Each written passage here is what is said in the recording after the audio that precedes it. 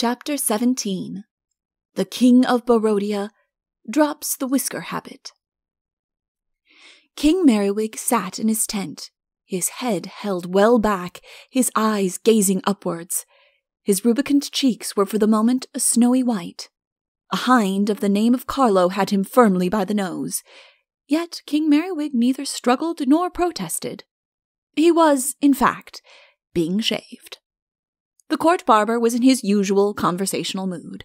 He released His Majesty's nose for a moment, and as he turned to sharpen his razor, remarked, "Terrible war, this." "Terrible," agreed the king. "Don't seem no end to it, like." Well, said Merriwig. "We shall see." The barber got to work again. "Do you know what I should do to the King of Barodia if I had him here?" Merriwig did not dare to speak, but he indicated with his right eye that he was interested in the conversation. "I'd shave his whiskers off," said Carlo firmly. The king gave a sudden jerk, and for the moment there were signs of a battle upon the snow. Then the king leant back again, and in another minute or so the operation was over. "It will soon be all right," said Carlo, mopping at His Majesty's chin. "Your Majesty shouldn't have moved." "It was my own fault, Carlo. You gave me a sudden idea, that's all." "You're welcome, Your Majesty." As soon as he was alone, the king took out his tablets.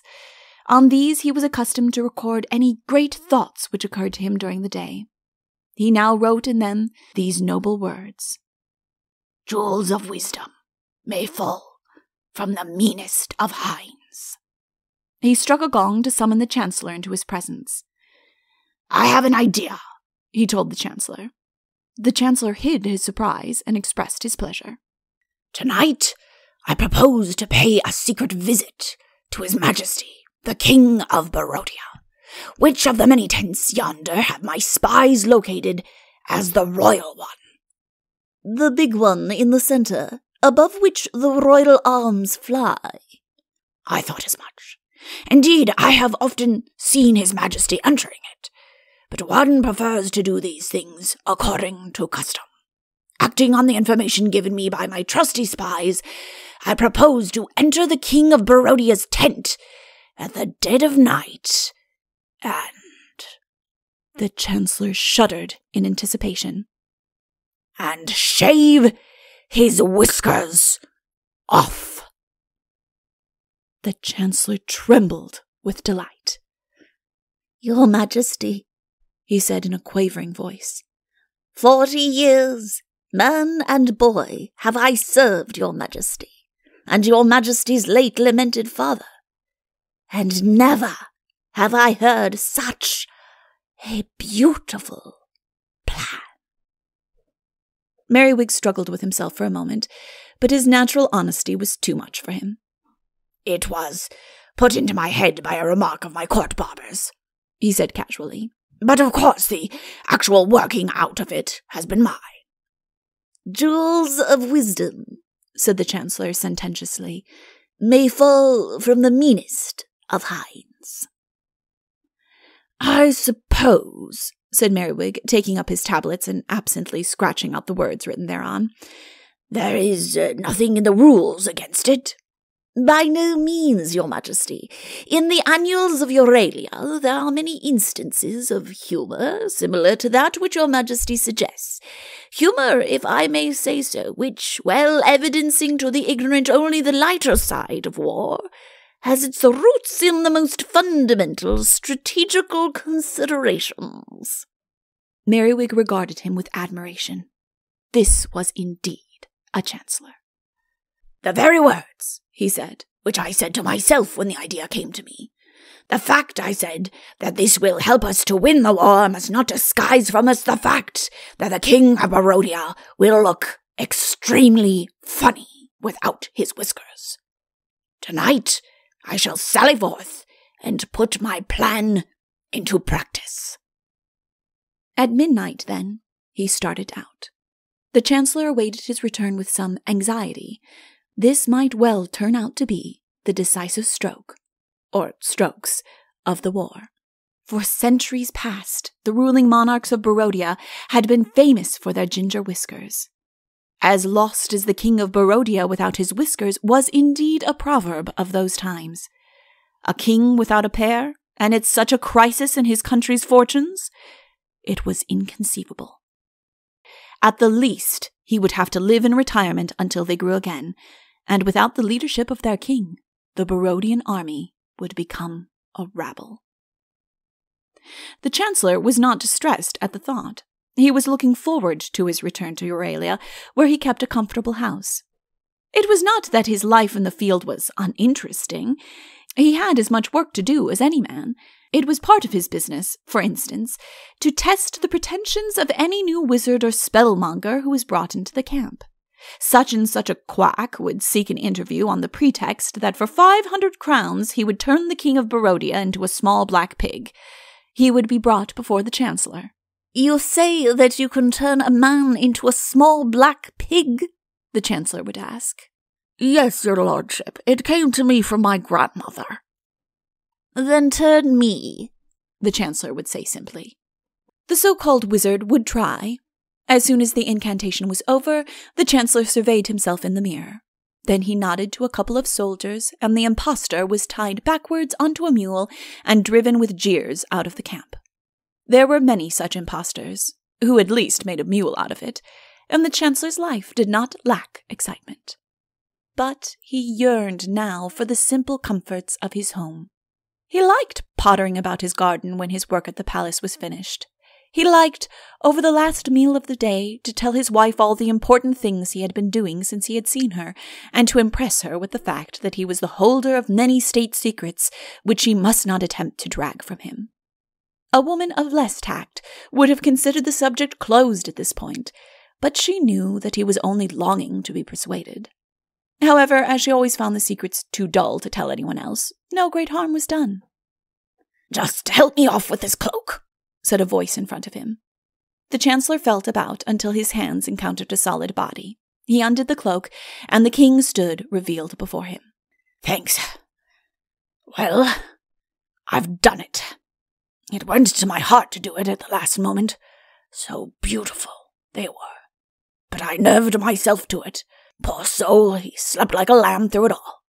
I wonder what he'll say when he wakes up." "Did you bring them back with you?" asked the Chancellor excitedly. "My dear Chancellor, what a question!" He produced them from his pocket. "In the morning, we'll run them up on the flagstaff for all Barodia to see." "He won't like that," said the Chancellor, chuckling. "I don't see what he can do about it," said Merriwig. The king of Barodia didn't quite see either. A fit of sneezing woke him up that morning, and at the same moment he felt a curious draught about his cheeks. He put his hand up, and immediately knew the worst. "Hello there!" he bellowed to the sentry outside the door. "Your Majesty," said the sentry, coming in with alacrity. The king bobbed down again at once. "Send the Chancellor to me," said an angry voice from under the bedclothes. When the Chancellor came in, it was to see the back only of his august monarch. "Chancellor," said the king, "prepare yourself for a shock." "Yes, sir," said the Chancellor, trembling exceedingly. "You are about to see something which no man in the history of Barodia has ever seen before." The Chancellor, not having the least idea what to expect, waited nervously. The next moment, the tent seemed to swim before his eyes, and he knew no more. When he came to, the king was pouring a jug of water down his neck and murmuring rough words of comfort in his ear. "Oh, your Majesty," said the poor Chancellor. "Your Majesty! I don't know what to say! Your Majesty!" He mopped at himself as he spoke, and the water trickled from him onto the floor. "Pull yourself together," said the king sternly. "We shall want all your wisdom, which is notoriously not much, to help us in this crisis." "Your Majesty, who has dared to do this grievous thing?" "You fool! How should I know? Do you think they did it while I was awake?" The Chancellor stiffened a little. He was accustomed to being called a fool, but that was by a man with a terrifying pair of ginger whiskers. From the rather fat and uninspiring face in front of him, he was inclined to resent it. "What does your Majesty propose to do?" he asked shortly. "I propose to do the following. Upon you rests the chief burden." The Chancellor did not look surprised. "It will be your part to break the news as gently as possible to my people. You will begin by saying that I am busy with a great enchanter who has called to see me, and that therefore I am unable to show myself to my people this morning. Later on in the day, you will announce that the enchanter has shown me how to defeat the wicked Euralians. You will dwell upon the fact that this victory, as assured by him, involves an overwhelming sacrifice on my part, and that for the good of my people, I am willing to endure it. Then you will solemnly announce that the sacrifice I am making, have indeed already made, is nothing less than— What are all those fools cheering for out there?" A mighty roar of laughter rose to the sky. "Here, what's it all about? Just go and look." The Chancellor went to the door of the tent and saw. He came back to the king, striving to speak casually. "Just a humorous emblem that the Euralians have raised over their camp," he said. "It wouldn't amuse your Majesty." "I am hardly in a mood for joking," said the king. "Let us return to business. As I was saying, you will announce to the people that the enormous sacrifice which their king is prepared to make for them consists of— There they go again! I must really see what it is. Just pull the door back so that I may see without being seen." It really wouldn't amuse your Majesty." "Are you implying that I have no sense of humor?" said the king sternly. "Oh, no, sire, but there are certain jokes in the poorest of taste, that would naturally not appeal to so delicate a palate as your Majesty's. This, strikes me as one of them." "Of that I am the best judge," said the king coldly. "Open the door at once." The Chancellor opened the door, and there before the king's eyes, flaunting themselves in the breeze beneath the royal standard of Euralia, waved his own beloved whiskers. The king of Barodia was not a lovable man, and his daughters were decidedly plain. But there are moments when one cannot help admiring him. This was one of them. "You may shut the door," he said to the Chancellor. "The instructions which I gave to you just now," he went on in the same cold voice, "are cancelled. Let me think for a moment." He began to walk up and down his apartment. "You may think too," he added kindly. "If you have anything not entirely senseless to suggest, you may suggest it." He continued his pacings. Suddenly, he came to a dead stop. He was standing in front of a large mirror. For the first time since he was 17, he had seen his face without whiskers. His eyes still fixed on his reflection, he beckoned the Chancellor to approach. "Come here," he said, clutching him by the arm. "You see that?" He pointed to the reflection. "That is what I look like. The mirror hasn't made a mistake of any kind. This is really and truly what I look like?" "Yes, sire." For a little while the king continued to gaze fascinated at his reflection, and then he turned on the Chancellor. "You coward!" he said. "You weak-kneed, jelly-souled, paper-livered imitation of a man! You cringe to a king who looks like that? Why, you ought to kick me!" The Chancellor remembered that he had one kick owing to him. He drew back his foot, and then a thought occurred to him. "You might kick me back," he pointed out. "I certainly should," said the king. The Chancellor hesitated a moment. "I think," he said, "that these private quarrels in the face of the common enemy are to be deplored." The king looked at him, gave a short laugh, and went on walking up and down.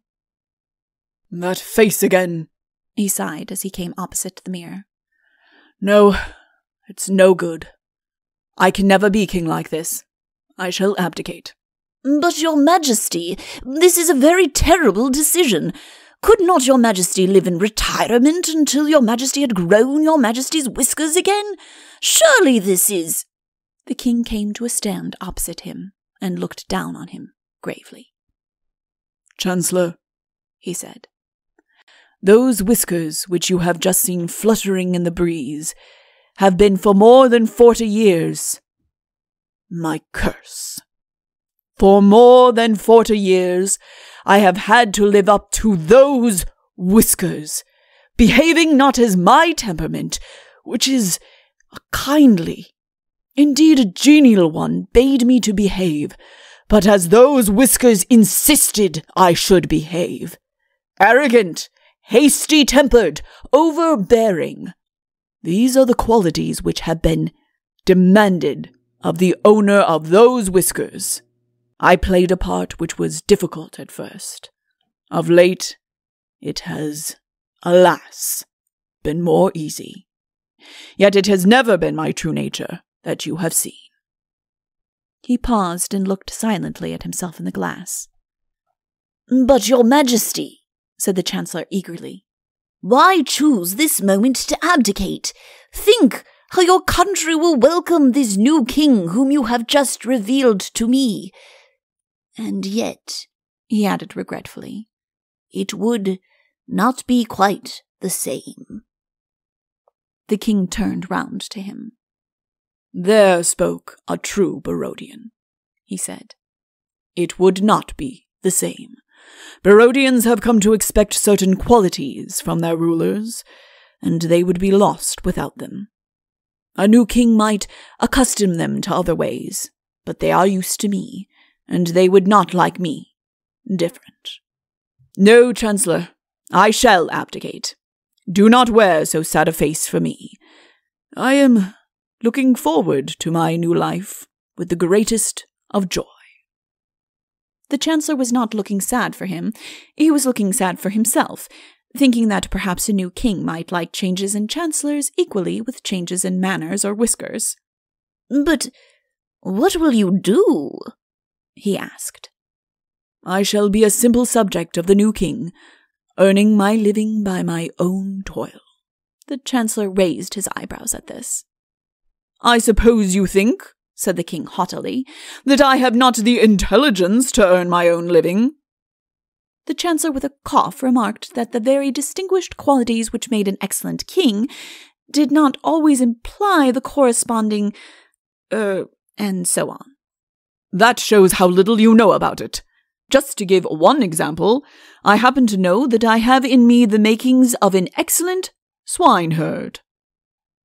A swineherd? The man who, herds the swine.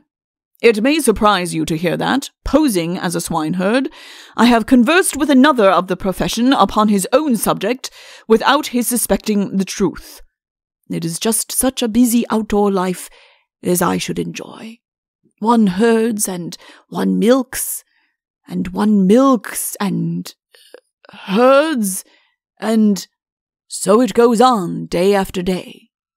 A happy smile, the first the Chancellor had ever seen there, spread itself over his features. He clapped the Chancellor playfully on the back and added, I shall simply love it. The Chancellor was amazed. What a story for his dinner parties when the war was over. How will you announce it? He asked, and his tone struck a happy mean between the tones in which you address a monarch and a pig-minder, respectively. That will be your duty.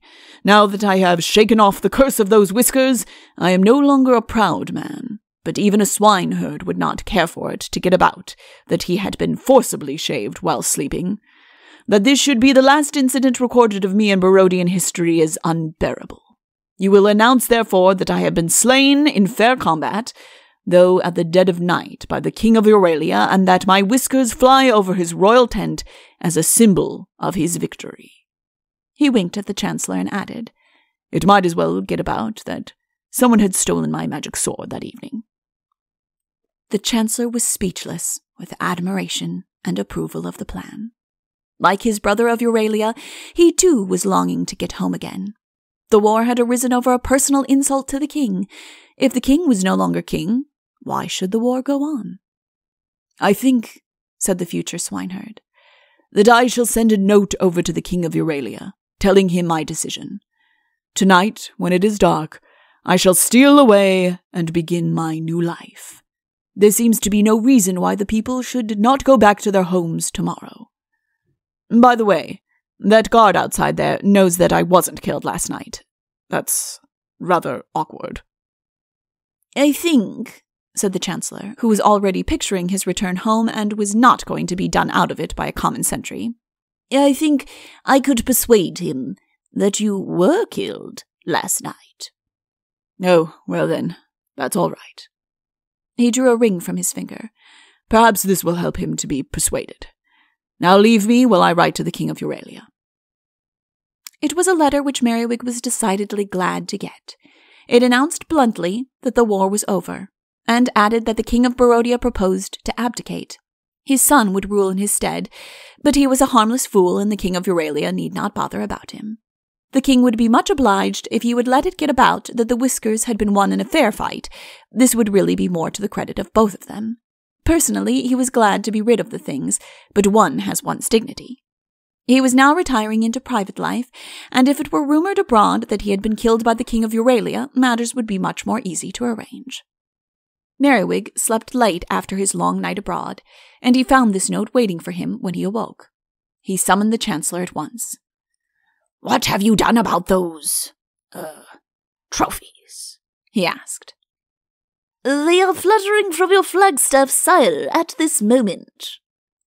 "Ah, and what do my people say?" "They are roaring with laughter, sire, at the whimsical nature of the jest."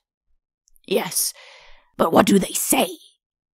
"Some say that your majesty, with great cunning, ventured privily in the night and cut them off while he slept. Others, that with great bravery you defeated him in mortal combat and carried them away as the spoils of the victor." "Oh, and what did you say?" The Chancellor looked reproachful. "Naturally, your majesty, I have not spoken with them." "Ah, well, I have been thinking it over in the night, and I remember now that I did kill him. You understand?" "Your majesty's skill in swordplay will be much appreciated by the people." "Quite so," said the king hastily. "Well, that's all. I'm getting up now, and we're all going home tomorrow." The Chancellor went out, rubbing his hands with delight.